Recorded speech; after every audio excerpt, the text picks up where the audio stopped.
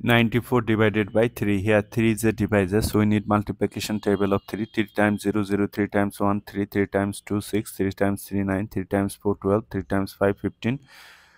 To find out the multiplication table of 3, just add 3 with the previous step. 0 plus 3, 3, 3 plus 3, 6, 6 plus 3, 9, 9 plus 3, 12, 12 plus 3, 15. 3 goes into 9 how many times? 3 times.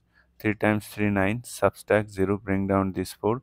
0, 4 means 4. 3 goes into 4 how many times? 6 times 6, which is 3 times 2, 6, which is get us 1 times, right? 1 times 3, 3. Subtract 1. So our answer is 31, remainder 1.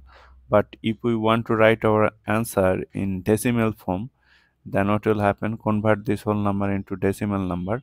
Just add decimal, then add number of zeros according to your need. Bring down the first 0. But before the 0, there is a decimal. Decimal must come to the quotient directly. 3 goes into 10 how many times? 4 times 12, which is greater, so 3 times. Write 3. 3 times 3, 9. Subtract 1, bring down the next 0. 10. 3 goes into 10 again 3 times. 3 times 3, 9. Subtract 1, bring down the next 0. 10. 3 goes into 10 how many times? 3 times. 3 times 3, 9. Subtract 1. You can add more 0, and that is this. Since we have gotten 3 digit after decimal, we can place 3 dot.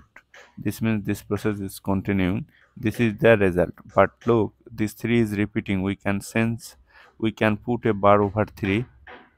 So 31.3 bar is our answer.